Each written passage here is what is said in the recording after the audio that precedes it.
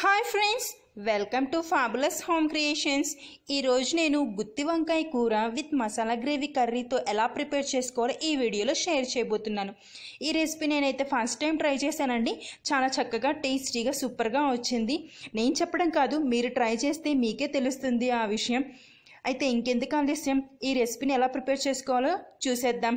ముందుగా stove on చేసి stove మీద ఒక పాన్ పెట్టేసుకొని ఆ పాన్ హీట్ అయిన తర్వాత దీంట్లోకి 1 టేబుల్ స్పూన్ ఆయిల్ని యాడ్ చేసుకోవాలి.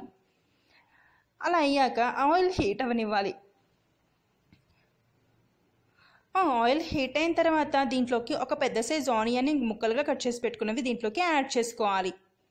మరీ చిన్న చిన్న ముక్కలుగా కట్ చేసుకుని అవసరం లేదు, ఇలా కొంచెం పొడవుగా కట్ చేసుకుంటే సరిపోతుంది. దీంట్లోకి కొన్ని కొబ్బరి ముక్కల్ని కూడా యాడ్ చేసుకోవాలి, ఎండు కొబ్బరి ముక్కల్ని. వీటిని ఒక 2 నిమిషాల పాటు మీడియం ఫ్లేమ్లో మనం ఫ్రై చేసుకోవాలి. పాన్ హీట్ అయ్యేంత వరకు ఫ్లేమ్ని హైలో ఉంచేసేయండి. వన్స్ పాన్ హీట్ అయిన తర్వాత ఫ్లేమ్ని మీడియంలోకి టర్న్ చేసుకోండి. వీటిని మనం బాగా ఫ్రై చేసుకోవాలి.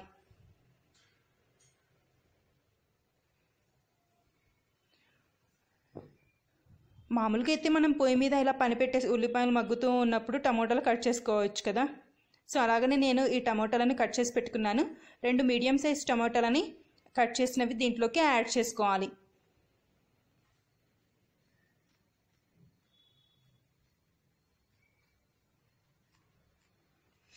వీటిని కూడా మనం ఒక 2 నిమిషాల పాటు ఇలా ఫ్రై చేసుకోవాలి.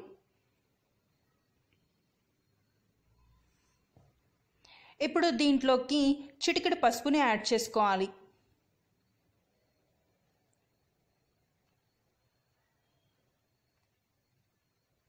అలాగనే రుచికి సరిపడినటువంటి సాల్ట్ని యాడ్ చేసుకోవాలి.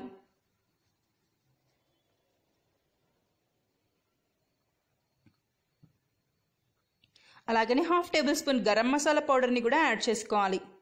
అలాగనే 1/2 టేబుల్ స్పూన్ జీరా పౌడర్ని కూడా యాడ్ చేసుకోవాలి. ఇది రోస్టెడ్ జీరా పౌడర్, అందుకే కలర్ అలా ఉంది. అలాగనే 1/2 టేబుల్ స్పూన్ చిల్లీ పౌడర్ని కూడా యాడ్ చేసుకోవాలి. ఇవన్నీ బాగా మిక్స్ అయ్యేలాగా మనము ఫ్రై చేసుకోవాలి.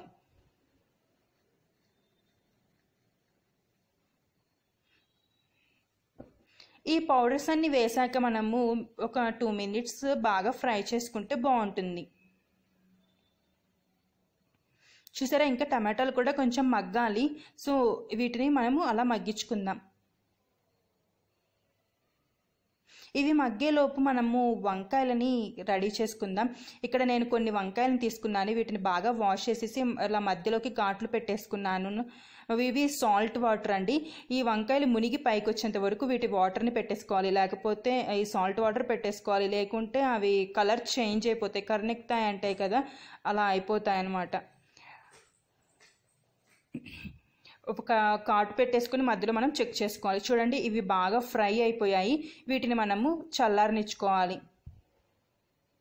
అంత లోపల మనము వంకాయ లోపల స్టఫ్డ్కి మెటీరియల్ని ప్రిపేర్ చేసుకుందాం, స్టఫ్డ్ దానికి. సో ఇప్పుడు ఒక మిక్సీ జార్ తీసుకొని కొన్ని వేరుశనగ పప్పుల్ని వేయించి పెట్టుకున్న పొట్టు తీసేసాను. ఆ వేరుశనగ పప్పులు యాడ్ చేసుకోవాలి. ఇంకా కొన్ని ఉల్లిపాయ ముక్కల్ని కూడా యాడ్ చేసుకోవాలి.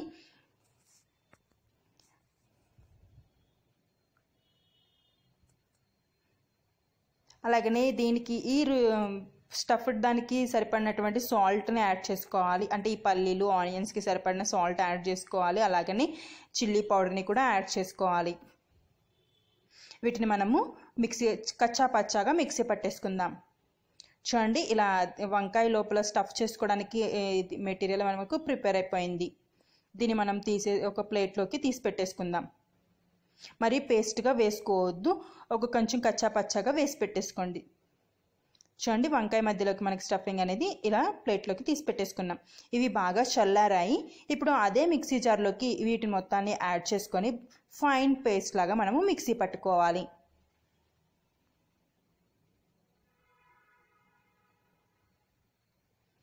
చూడండి, ఫైన్ పేస్ట్గా మెత్తగా మనము దీన్ని మిక్సీ పట్టేసుకున్నాం. ఇప్పుడు మనము వంకాయ లోపలికి ఈ మనం ముందుగా ప్రిపేర్ చేసుకున్న ఈ స్టఫ్డ్ మెటీరియల్ని దీంట్లోకి పెట్టేసుకోవాలి, స్టఫ్ చేసుకోవాలి వంకాయ లోపలికి నీట్గా. ఈ వీడియోలో చూపించినట్లుగా మీరు వంకాయ లోపలికి స్టఫ్ చేసుకోవాలి.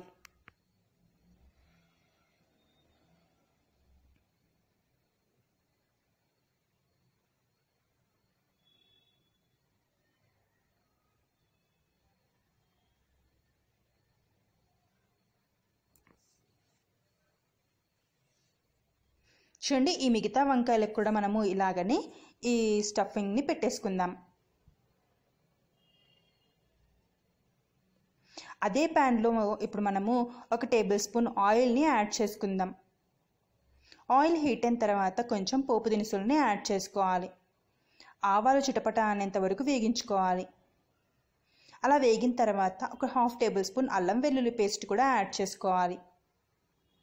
ఇవి వేగిన తర్వాత మనం ముందుగా గ్రైండ్ చేసి పెట్టుకున్నటువంటి పేస్ట్ని, మసాలా గ్రేవీ పేస్ట్ ఉంది కదా, అది ఇక్కడ యాడ్ చేసుకోవాలి. దీన్ని ఒక 1 మినిట్ అలా అలా కలపెట్టుకుంటూ ఫ్రై చేసుకోవాలి. 1 మినిట్, ఎక్కువసేపు ఫ్రై చేయొద్దు గ్రేవీని. ఇప్పుడు ఈ గ్రేవీ మెటీరియల్లోకి మనము స్టఫ్ చేసుకున్నటువంటి వంకాయల్ని ఇలా పెట్టేసుకోవాలి. దీన్ని ఇలాగనే మనము ఒక 5 మినిట్స్ కుక్ చేసుకోవాలి. ఇలా ఒక మూత పెట్టేసుకొని మనం కుక్ చేసుకోవాలి. మధ్య మధ్యలో మనము అలా వంకాయని తిప్పేసుకోవాలి. ఒకవైపు కాల్చుకొని మళ్ళీ ఇంకొక వైపుకి అలా తిప్పేసుకోవాలి. ఇప్పుడు వీడియోలో చూపించినట్లుగా చేయాలి. మధ్య మధ్యలో మూత తీసుకొని మనము, అప్పుడు అంత బాగా యూనిఫామ్గా వంకాయ మగ్గుతుంది. వంకాయలు లేతగా ఉన్నాయి కదా, చాలా తొందరగా మగ్గిపోతాయి.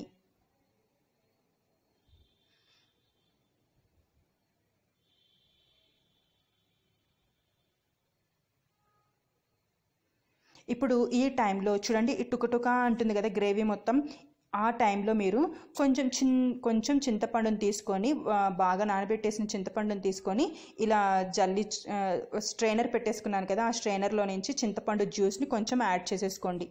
లేదా మీరు చింతపండు జ్యూస్ని ముందే తీసి పెట్టుకొని అట్లా పెట్టేసుకొని ఆ చింతపండు జ్యూస్నైనా యాడ్ చేసుకోవచ్చు.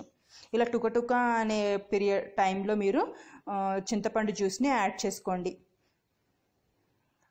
మ్యాక్సిమం ఒక 80%కి మనకు వంకాయలు మగ్గిపోయాయండి. ఇక్కడ ఇంకొంచెం సేపు మగ్గితే అది కూడా మగ్గిపోతాయి.